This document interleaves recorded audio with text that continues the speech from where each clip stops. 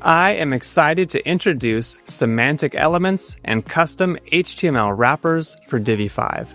Now you can change the element type of any module and utilize semantic tags like nav, section, header, and button to give inherent meaning to each.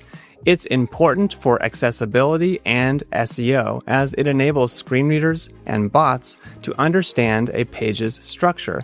You can build your own menu using Divi elements and then change the semantic tag to nav to inform screen readers of its purpose.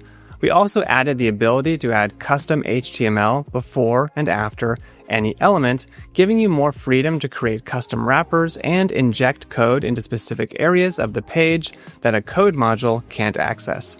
Let me show you how it works. You may be familiar with various HTML tags such as div and span. Each tag has a specific purpose. The A tag is for creating links, the P tag is for holding a paragraph of text, and so on. HTML5 introduced new tags, including many semantic structural tags such as section, article, header, and footer.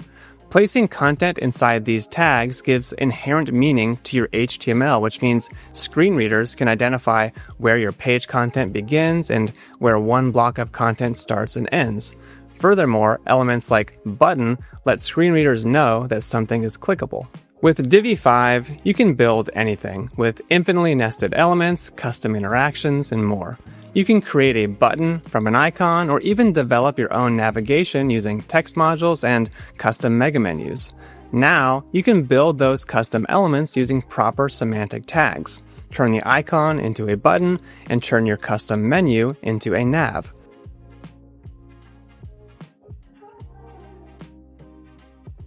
If you are building a one-page website and not using the theme builder, you can group content into semantic sections such as header, article, and footer, among others. Within the new HTML option group, you'll also find two new code settings for injecting HTML before and after any element. It works like two built-in code modules, allowing you to add code directly to an element, which isn't possible with the code module due to how Divi elements are separated. Semantic elements and custom HTML wrappers are now available for Divi 5. Give them a try and let us know your thoughts. We rebuilt Divi from the ground up and packed it full of dozens of your most requested features.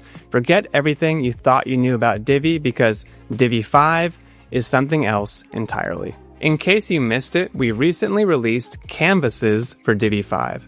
A canvas is a workspace detached from your main post content. You can use them as staging areas for design updates, a place to store and organize off-canvas components, or simply as a safe space to experiment with new ideas. You can create global canvases to build website-level off-canvas menus and pop-ups, as well as local canvases for specific posts. There's a link in the video description to learn more. Thanks for watching, and before you go, I have one favor to ask. If you are a Divi user, please consider subscribing to this channel. It only takes one click. If you are already subscribed, be sure to click the bell icon to receive notifications when we release a new video. These videos are the best way to keep up to date on the latest and greatest Divi features, and they are the perfect way to get up to speed before updating your websites. Thanks, and I'll see you soon for another Divi 5 feature announcement, which I promise is right around the corner.